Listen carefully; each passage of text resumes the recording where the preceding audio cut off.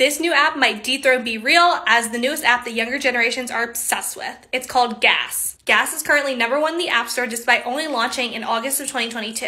This app promotes positivity and it lets you send compliments to your friend, allowing you to gas them up, which is where the name comes from. Right now, it's only available to high schoolers who go in, add their schools, and add their friends, and that's when they can vote on polls and also be notified when someone votes for them in a poll. If this seems really familiar to an app called TBH, that's because one of the co-founders actually founded TBH before it was bought by Facebook in 2018. Apparently, the app has 1 million daily active users. There's a free version of the app where it lets you see the gender of the person who had picked you in a poll, but if you pay, you unlock the ability to see who actually voted for you. There have been concerns about the app being used for human trafficking, but Gas actually posted a video debunking these myths. The team basically said in their TikTok that Gas does not track your location, and it also does not sell your data. Right now, it's only available in a few states for high schoolers, so do we think Gas will continue to grow and have a long-term success, or do we think it's gonna crash and burn? Let us know in the comments.